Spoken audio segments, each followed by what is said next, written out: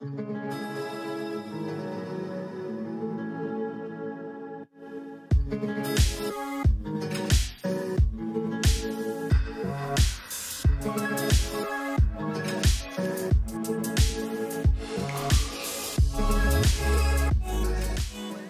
guys, and welcome back to my channel. So first up, I'm just going in with a makeup remover just to ensure the face is nice and clean before priming. For primer, I'm using the Benefit Porefessional Matte Rescue, and I'm just applying that all over her face with a small stippling brush. Then I'm going in with the Studio Fix Plus spray just before foundation. And the foundation that I used was the MAC Studio Fix in NC37, and just placing it on her face first before blending it out with a damp beauty blender.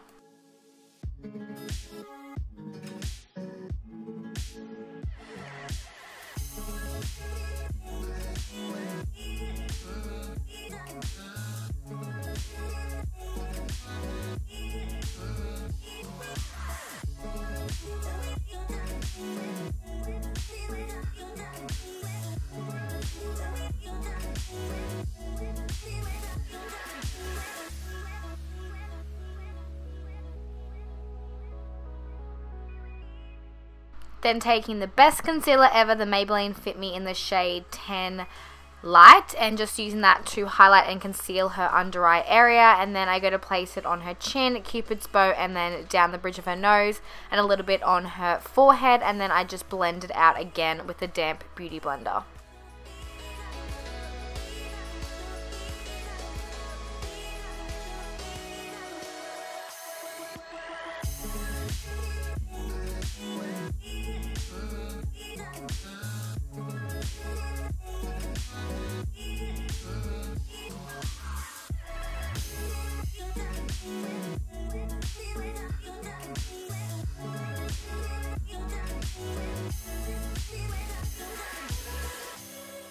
Then I'm taking some of the Mercier translucent powder just on the same beauty blender and just packing it underneath the eyes to set the concealer. Then using my Anastasia Beverly Hills Pro Brow Palette, I'm taking the shade Soft Brown and really lightly filling in her brows. I hate touching Brooklyn's brows because they're literally perfect, so I just only really fill in the really sparse areas. And then I go ahead to conceal underneath them just with the same Maybelline Fit Me Concealer in Light.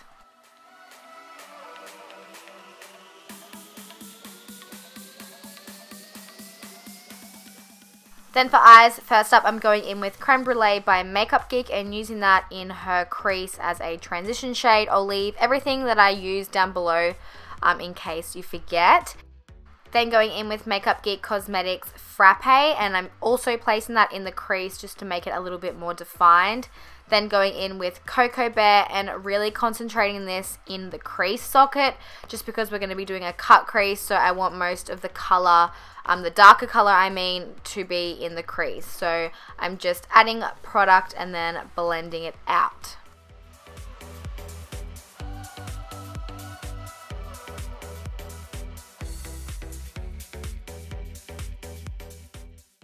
Then to cut the crease, I'm taking the Maybelline Fit Me Concealer in Light again. And as you can see, I am literally just cutting the crease. So if you can't find your client's crease or even your crease, just open your eyes first and then literally just draw a line above where your crease is, just so you can make the illusion of like a bigger crease area, if you get what I mean.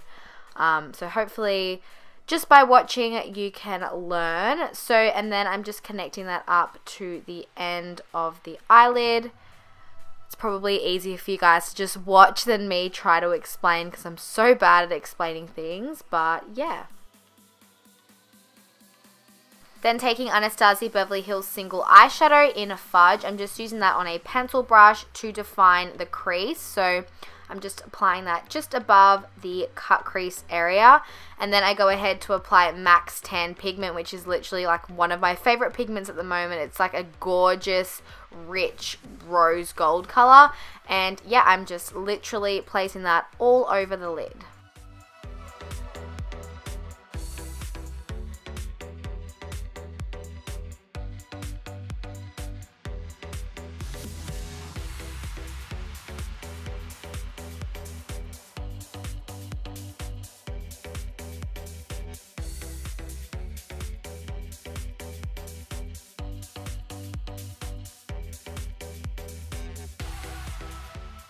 Then taking the NYX Glam Liner in Aqua Luxe. I can't remember what shade it's called, but it's like a rose goldy type color. I'll leave the shade down below for you guys, but I'm just literally going just underneath the cut crease. I don't know, I've seen heaps of photos and videos on Instagram with this kind of makeup style, and I thought I would try it out, and I really, really like how it turned out. So I'm just literally going straight underneath the crease. And then I'm just wiping off the excess bake underneath the eyes.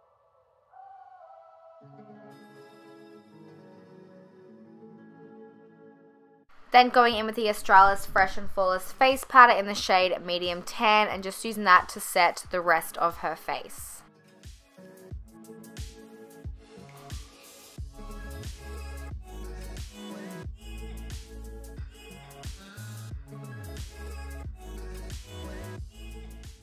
Then taking the Maybelline Eye Studio Gel Liner in black to use for the wing.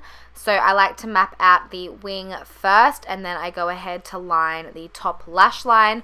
I have a video on how to do winged liner on my channel if you're interested. So yeah, I'm just doing her wing. And then for bronzer, I'm using the Too Faced Sweethearts bronzer and just using that on an angled brush and just bronzing up her face.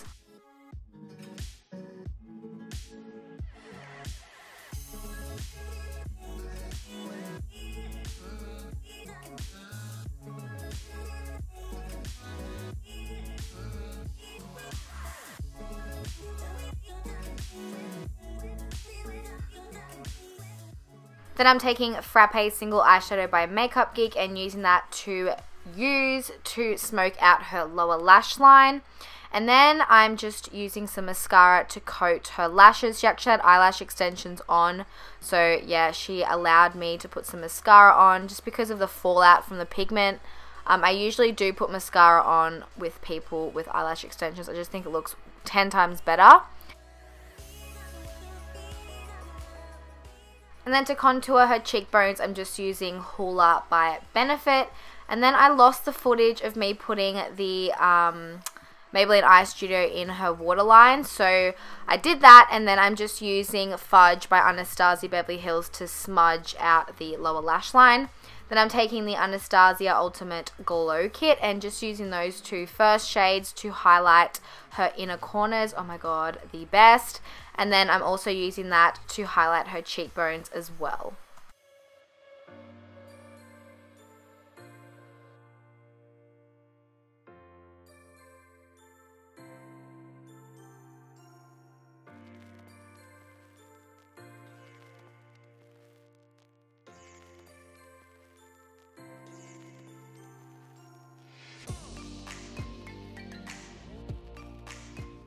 For lipstick, I'm using MAC Whirl, and for lip liner, I used Dried Cosmetics Sure, but it was all out of focus, so I didn't put that clip in. So yeah, I'm just applying Whirl by MAC. It's seriously like the best dark nude color ever. I love it so much, and it suited this eye makeup look so perfect. I loved it.